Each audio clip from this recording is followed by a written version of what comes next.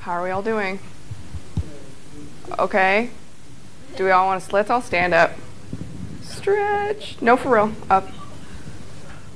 No, really. Up. Stretch. Power pose.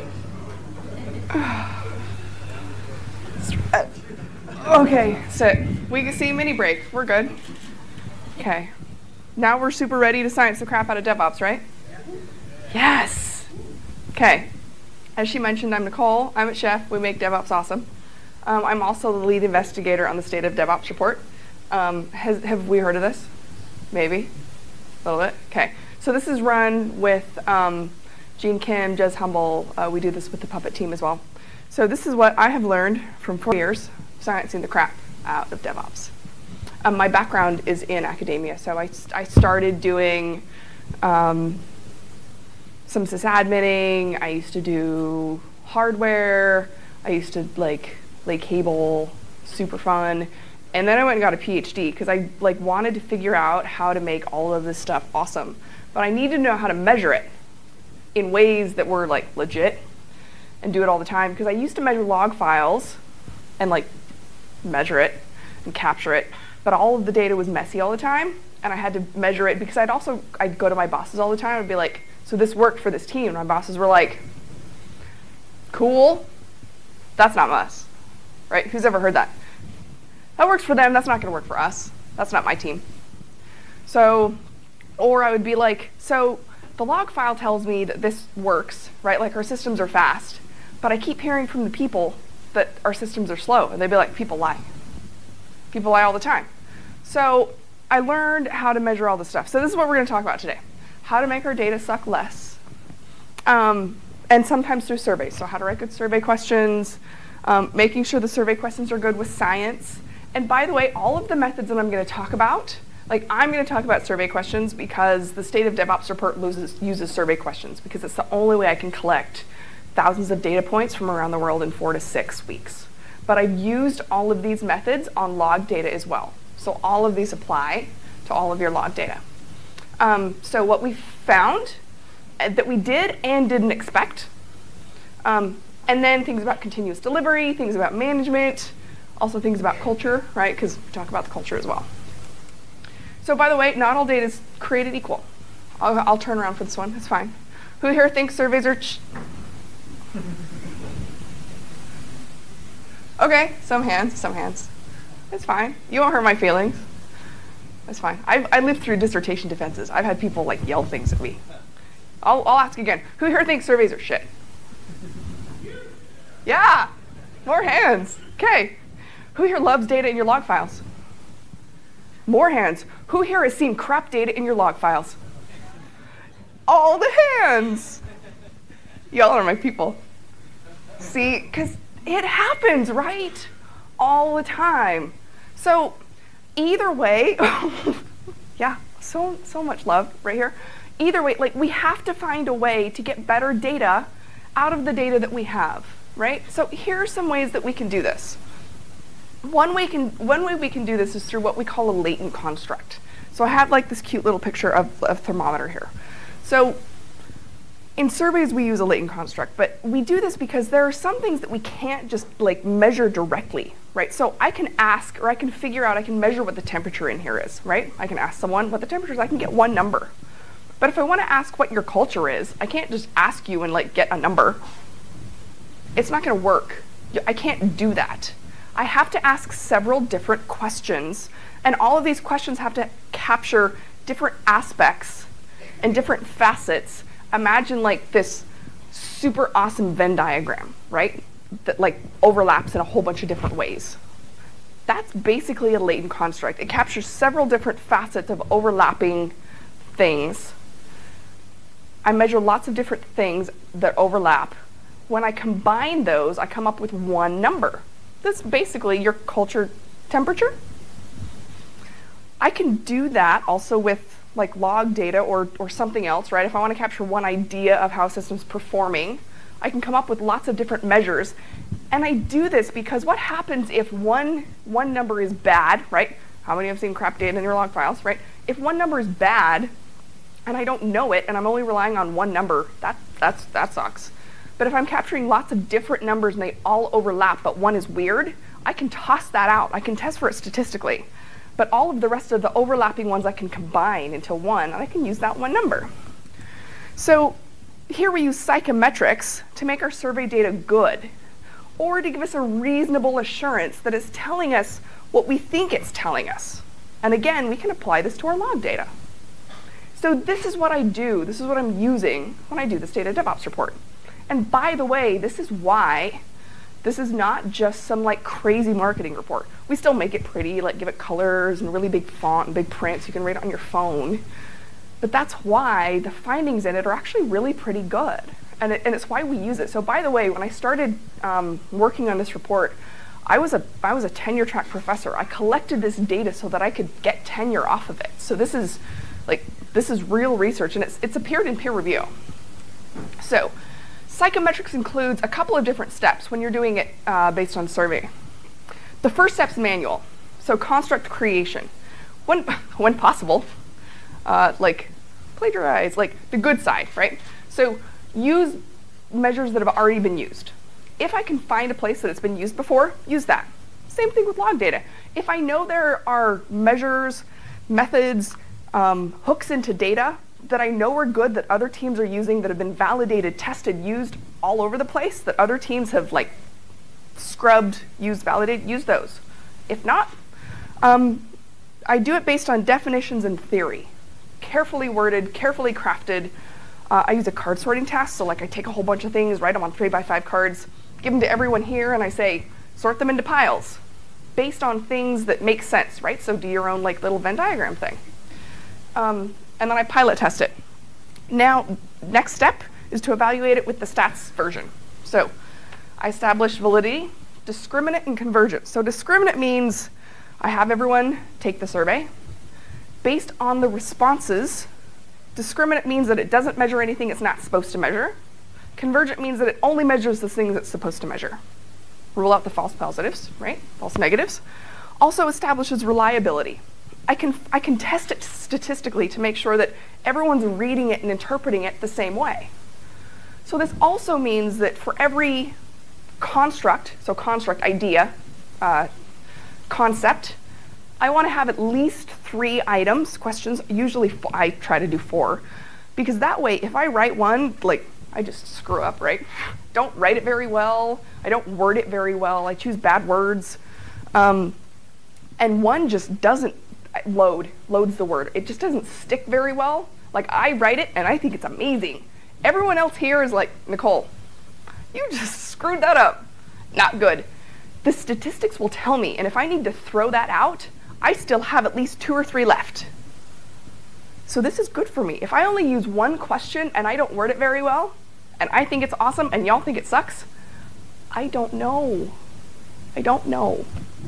But if I have 3 or 4, and one of them is just no good, I can get rid of it and I still have these left.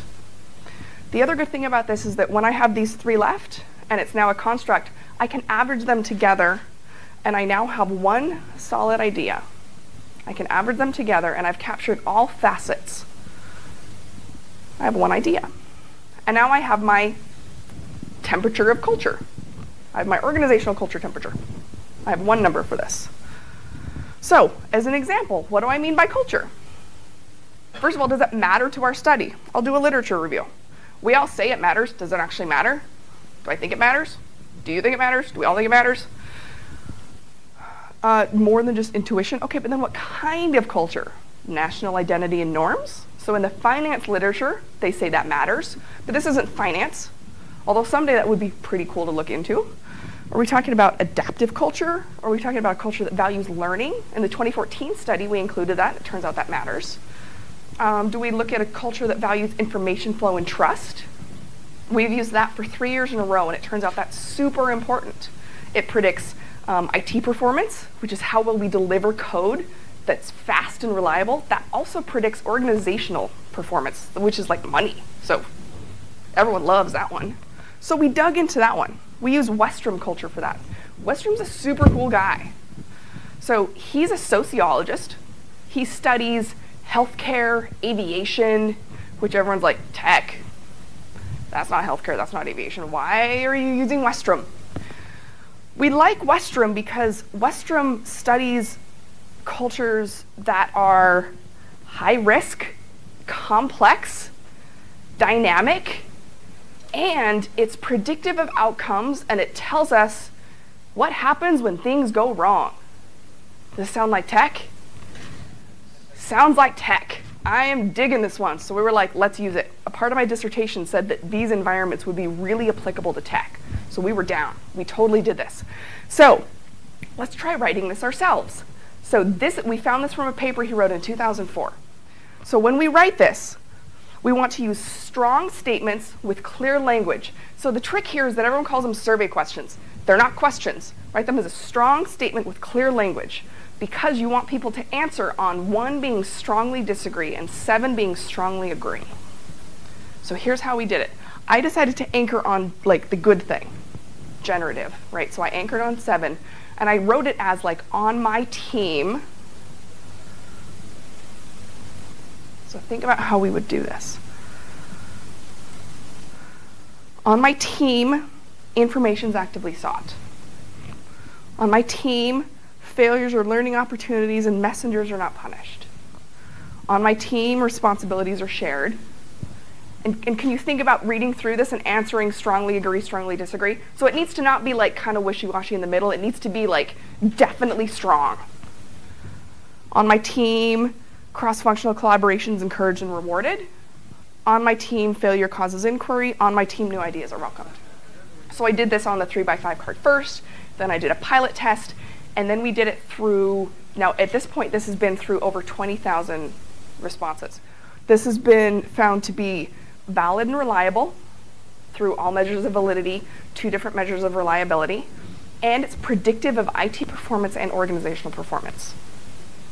So if anyone wants to use this, I've heard back from several teams who use this to measure, sometimes on a quarterly basis, at least twice a year, to check their teams. Because by the way, we know that when cultures start breaking, technology starts falling apart 3 to 6 months following. So this is like 6 questions, super easy, super quick to check. The only thing to watch for is don't be like, so I want you to take this survey, your answers better be good. Don't do that. Not gonna work. Super not gonna work. But this is handy. Now, so my nerd moment is Dr. Westrom emailed me and he was like, "Dear Nicole, I hear you've been using my work. Can I see it?" Yes.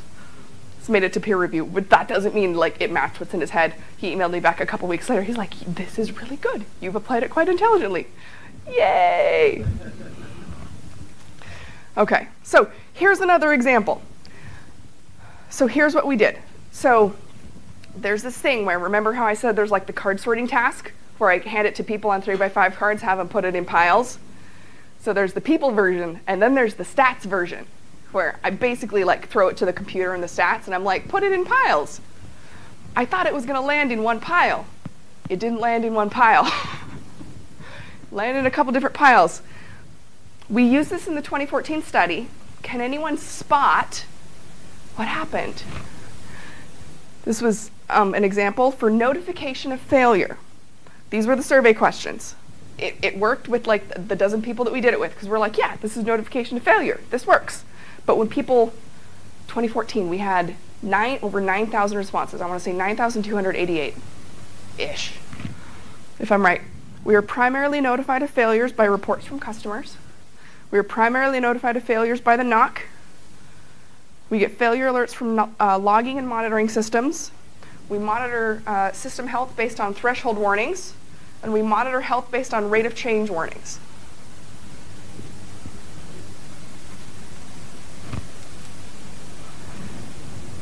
It's split into 2 different groups. Now, it doesn't tell me why. It's just like, you're wrong. 2. Now, what we noticed, though, is that there's notification from farther away, and there's notification from closer. Do you guys see that? Any guess which one is highly correlated with IT performance? The near one, right? And this makes sense, right? We don't want to hear from Twitter that we're failing. Not good. Super not good. So it loaded into 2 different groups. And then I run the analysis. And we find out that IT performance is highly correlated from cluster notification. OK. And then, by the way, I do more data tests. So I make sure that, like, because I happen to be collecting, in this case, I'm collecting all of the data from surveys, I make sure that there's no bias introduced because I only have one data collection method. Sometimes I also collect data from systems, and so then it's not a problem. I also compare early and late responders and make sure there's no noticeable difference there. I also check for any kind of survey drop-off rates and bias. So by the way, I go through all of that before I even start checking for relationships among the data. Here I want to make one really, really quick note. So a note on analysis methods. You shouldn't be checking for prediction or like anyone says like causation or prediction unless you're meeting conditions. So like put your little skeptic hat on, and most people are really great at this. Love you guys for this. Anytime you read a study that comes out and they're like, yeah, this super causes this. No, really? No. People should only be reporting on correlations unless you meet some conditions. And here's why. Sometimes data is just this like crazy thing. Have you guys ever heard of the website Spurious Correlations? It's super fun. Do you know that the number of pool deaths go up in the year that Nicolas Cage movies come out? Who knew? Does one cause the other? Probably not. Probably not. So in our report, we do not, in our study, we do not report any prediction unless one of these conditions is met, and here's what they are. The first one is longitudinal data. We do the study year over year, but we do not have matched data sets. So if anyone here, by the way, has anyone here done the study? Taken the survey? Love you, thanks. It takes about 20 minutes. By the way, take it next year, love you. But you'll notice that we don't send out like a reminder email linking you to prior year analyses. I don't do match data because people get like super scared about that. I'm not tracking you. But because of that, I can't do a longitudinal data analysis. Number 2, randomized experimental design. This is not an experimental data set. It's just not. 3, theory-based design. Because I have some idea or reason to believe that A may be causing or predicting B, I will test for those. So unless I have a reason to believe that A may be causing B based on prior theory that exists in the literature, then we will only report correlations in the data and in the report. So anytime you read through our report or any other reports, if someone's just like, yeah, this crazy thing happens to appear in the data, you know, right? Spurious correlations. OK, so here are some of the key findings. Here's one key finding in the data about IT performance and its behavior. So for us, IT performance is a combination of throughput and stability. This is how we define IT performance in our study. Throughput is a combination of the lead time for changes and release frequency. And stability is time to restore service and change fail rate. So the thing that's really, really interesting is over 3 years of data, over 20,000 data points across all of these teams, this moves together. So for years, I'm sure, has anyone here ever heard that like in order to get speed or in order to get stability, you have to kind of slow down on speed? Has anyone ever heard that? Yeah, I've got some hands. I don't see it. Not seeing it in the data. I do not see trade-offs. Don't see it in the high performers. I don't see it in the low performers. In the low performers, I'm seeing slow and I'm seeing like no stability. I don't really even see it in the medium performers very much. So if anyone's telling you, oh, well, if I need stability, we have to slow down, I don't see it anywhere in the data. This has also appeared in peer review. Another key finding is that IT performance matters. For years, we've always heard that like IT doesn't matter. Also, that appeared in Harvard Business Review in 2003. Thanks, Nicholas Carr. Although, you know what? That was a very different time. That was when people thought you could just buy IT, plug it in, walk away. It didn't matter. IT is a cost center. Who's heard that too many times? Right? Ugh. That sucked. But you know what? It's because they were doing IT wrong. They weren't doing IT where it was technology and process and culture. If we do it all together and if we do it the right way, IT moves the needle and affects the bottom line. Firms with high-performing IT organizations were twice as likely to exceed profitability, profit share, and market share and productivity goals. We also find that IT performance is predictive of organizational performance. And by the way, organizational performance is that profitability, productivity, and market share. And that has also appeared in peer review. So, yay, we all matter in a really big way. Give yourselves a hand. Yes. Yay, us. Okay, so continuous delivery. So here's also what we found. Continuous delivery, again, so this is the technology piece, drives IT performance and org performance. It also decreases deploy pain. That's also awesome, right? We no longer have to have that panic when we release. What's important in continuous delivery? Comprehensive, fast, and reliable test and deployment automation, continuous integration, application code, system configuration, app configuration, all in version control. Have everything in version control, okay? But here's with added math. This is the peer review version. We also found that CD decreases burnout. What we added in 2016, because research is kind of iterative, right? We just need to add like small pieces at a time. You can't turn too many knobs. Effective test data management is also an important piece here. We also find trunk-based development is important, which Jez loved, right? Because people keep asking, like, really? Do you need to do trunk-based development? We're like, listen, let's just test it. He's like, really? Do we have to test it? Let's just test it. So yes, trunk-based development is an important piece.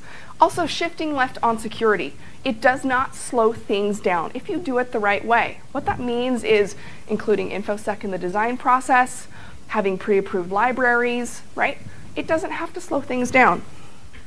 The thing that's interesting here is that continuous delivery also helps contribute to less rework, right? Less unplanned work, still decreases deployment pain. It also contributes to identifying strongly with the organization you work for. So I'll come back to this. Well, I'll just talk about it now. Why not? Who here does, I'm sure this makes sense, but now we have evidence for it. When you do super cool tech work, does that make you want to keep working for your company and keep doing amazing work?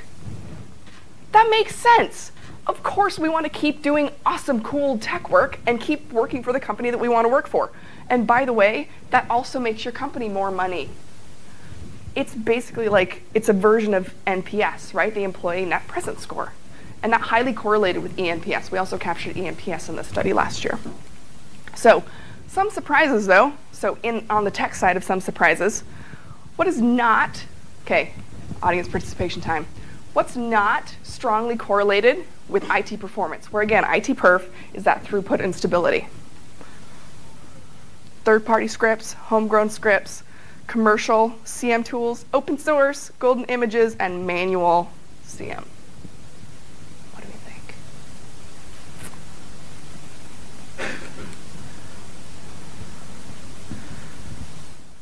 Red is not strongly correlated. Commercial CM tools, negatively correlated.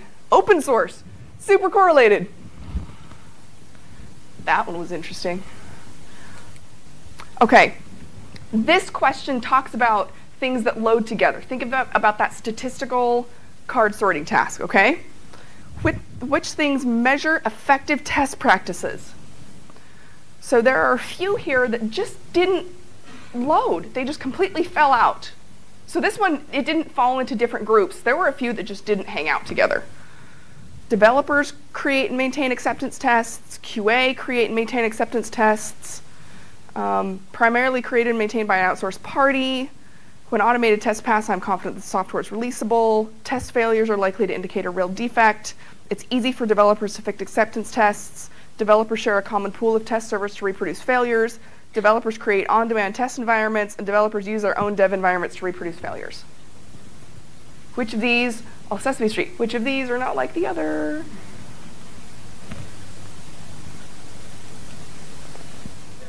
The ones that are different here are QA primarily create and maintain acceptance tests, primarily created and maintained by an outsourced party, and developers create on-demand test environments.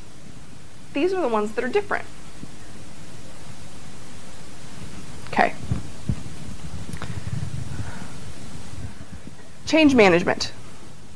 Again, which one is different? So this one has a little R next to it, which means it's reverse coded. All production changes have to be approved, so are not approved by an external body. Read that opposite. Only high-risk changes, such as database changes, require approval. We have no change approval process, and we rely on peer review to manage changes.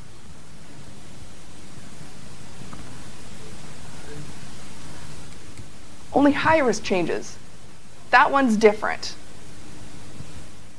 The one there that...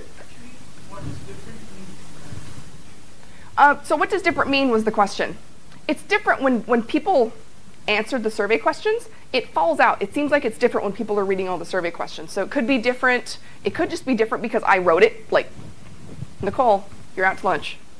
Or it was conceptually too different. So this one could be different because I introduced a totally different concept.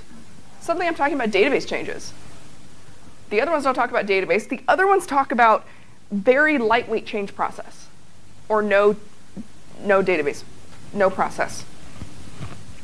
Okay, we've been having way too much fun, and we are like basically out of time, so I'm gonna fly.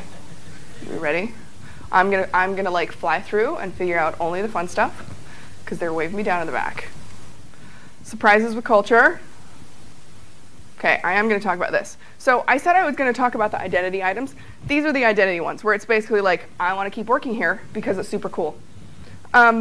We also wanted to include the Google study. Have you guys heard about the Google study? So the Google study was like, we want to study the people at Google to see what makes the perfect team. We think the perfect team is going to be the mix of just the right skills. Not what they found at all. They found that what makes the perfect team is team dynamics.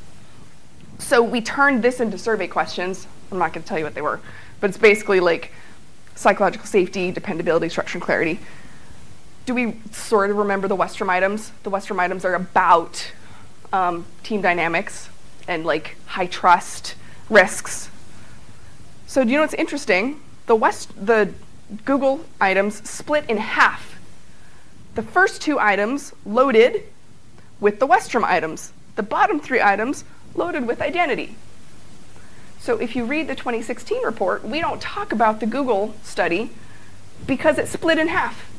The top two items are basically really strongly about trust and information flow, taking risks. The bottom three items talk very, very much about identity with the work that you do. So, okay, management stuff. I will talk about this super quick. We all know that managing WIP's important. The correlation between WIP and IT perf wasn't really strong, though, at all. So what was happening? Turns out, WIP shows up if you back it up and turn it into a piece of lean management. So that was one surprise that we had. And this is what we find out about lean management. Use of WIP limits, visual displays, and monitoring tools to make business decisions, not just wake yourself up in the middle of the night when the pager goes off, is predictive of IT performance, lowering burnout, and contributing to that organizational culture. And that feeds through into higher organizational performance. Okay, so conclusions. Even if you think it's obvious, test with data. If the results don't surprise you, you're doing it wrong. But if everything surprises you, you're doing it wrong. We can have it all, or at least throughput and stability. We don't have to have trade-offs. IT matters, but you have to do it right. We have to have technology, we have to have process, and we have to have culture. DevOps culture and practices have a measurable impact on IT performance and on organizational performance, so it really does matter. So for more sciencing, you can go to DevOpsResearch.com and sign up for an ROI white paper that's coming in the next month or two and get peer-reviewed research. Links to there, and thank you so much for your time. I really appreciate it.